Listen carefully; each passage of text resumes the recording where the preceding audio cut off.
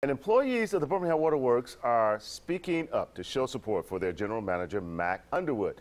Lately, customers have been upset with the Water Works about high water bills. Yesterday, some employees in the group carried signs that said, "I support Mr. Underwood and the executive management staff here at BWWB." This comes as a group of upset customers protested in front of the Water Works board last week. We're really about the business of producing quality water, and that is our foremost, and a lot of negative things have come out about the company and the things going on in this hour, but we believe that this is a viable, effective, and efficient company, and so we support our executive staff. That's John Dansby. He tells CBS 42 he has been with the Water Works for about 21 years, and it has been a very productive and good place to work.